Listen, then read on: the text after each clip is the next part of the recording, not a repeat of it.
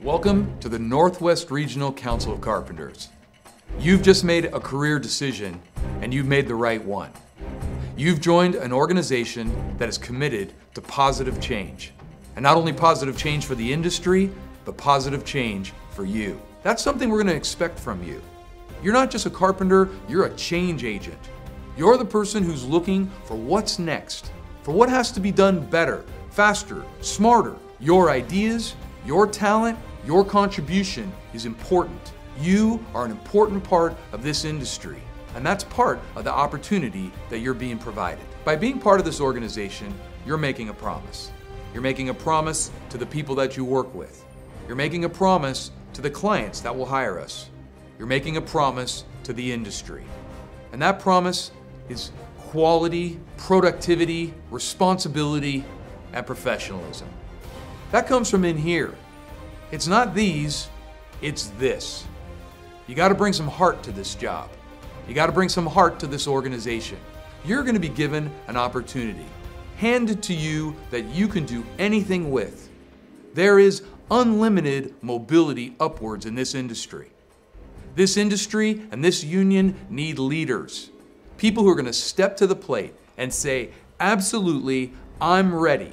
You're joining an organization that is all about positive change and opportunity. And you got to ask yourself, why not me? My family has been in the construction business for over 80 years. And one thing I can tell you is that it's a tough business. But the other side is, there's nothing more satisfying or fulfilling than being in this industry. And now you're part of this organization, and we're going to give you the opportunity that you deserve. I know what it's like to start something new. I know about the excitement of trying something that you haven't tried before, or becoming part of an organization where you don't know where you fit. But I also know that sometimes there's a fear of failure. And what you have to know is that you've got people who care about you in this organization that are going to take care of you. And your job is to do the same for the people around you. Sometimes it's even a matter of life and death. We're not bullshitting around here, guys. This is really about watching out for each other.